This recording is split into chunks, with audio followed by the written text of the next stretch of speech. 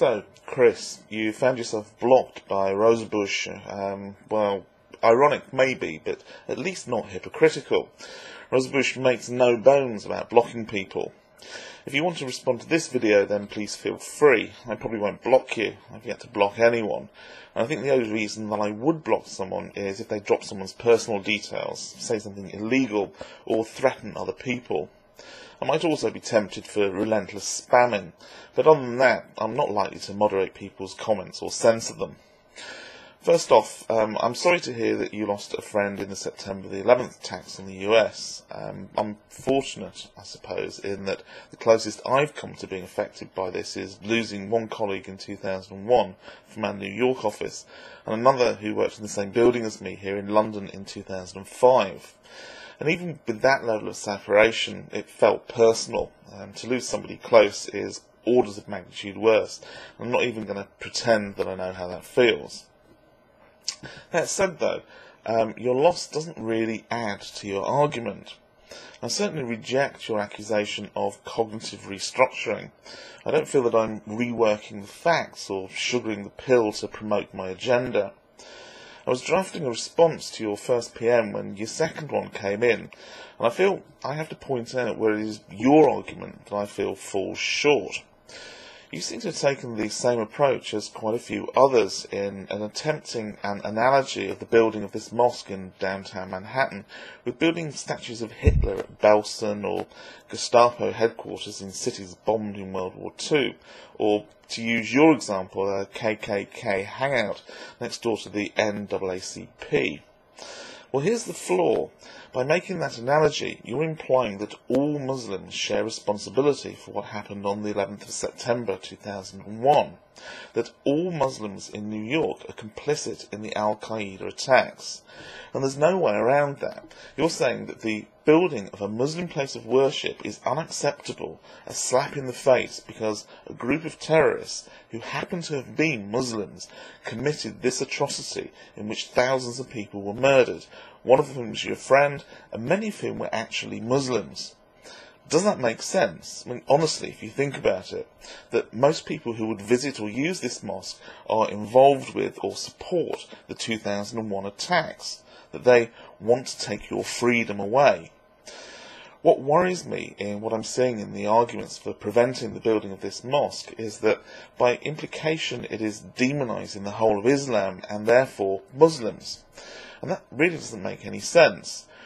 Let's say that somebody wanted to build a Catholic church within a few blocks of the site of the Alfred P. Murrah building in Oklahoma City, and a Protestant Christian was outraged because Timothy McVeigh was brought up Catholic. Would you be in favour of blocking the building of the church for that reason? And what do you think most people would make of someone voicing that objection? Do you think that people would see that as a reasonable point of view, that all Catholics share responsibility for the Oklahoma City bombing? Because that's the basis of your argument against the mosque, that it is Islam that committed this atrocity, not the terrorists. You're failing to make a very important distinction. And the danger in this is that you end up demonising a group of people. The risk is not just in alienating Muslims, but putting lives in jeopardy. There's a large number of angry people out there. There's a large number of not very bright people out there. And there's going to be an overlap in those two groups. And angry and not very bright is not a very good combination. After the 2001 attacks, I can recall turning on the news and hearing that someone had taken it upon themselves to murder a Sikh at a petrol station in the US, shooting him because he was dark-skinned, was wearing a turban and had a beard. I'm not saying it would have been any less of a tragedy had the victim been a Muslim. The point is that if you demonise a group of people, that group will often find themselves subjected to hatred and often violence, because some people will feel that they're justified in taking action against the enemy. And if you participate in the demonisation process, then this is where the shared responsibility does kick in, because unlike the majority of Muslims who have no part in the Islamist terrorist attacks, you are participating in the hate-preaching process that actively leads to this violence. In spite of what some people may have told you, most Muslims do not wake up in the morning, have a quick pray to Mecca, and then prepare themselves for a productive day of plotting the slaughter of infidels. Most of them have the same worries as non-Muslims, getting the kids fed and off to school, and whether they can afford to pay the bills. Finally, I want to address this idea that you are somehow protecting your country by not allowing it to be overrun in the same way that we in Europe have allowed Islam to take over. This idea that all Muslims want to kill free speech and take away our freedom is a ridiculous stereotype. If you want to believe everything that Pat Condell says about Europe, about how Muslims have taken over the UK, then obviously that's your choice. But like believing in flying saucers or ghosts or rods, it's a choice that ignores the evidence that's in front of your very eyes. And that evidence is that you can see Pat Condell's videos, that he isn't in prison for denouncing religion, especially Islam. If Islam held even a tenth of the power in the UK that Pat Condell preaches from his YouTube pulpit, then he wouldn't be making those videos. And if you're honest with yourself, you know that that's true. And far from being soft-bellied, I think the defence of people's freedom is actually the tougher option. It's certainly tougher to defend the freedom of someone you disagree with than someone who shares your view. And it's certainly a lot easier to allow freedom to be taken away from someone whose views you oppose. You berate the hyper-tolerant and oh-so-politically correct. What's the alternative?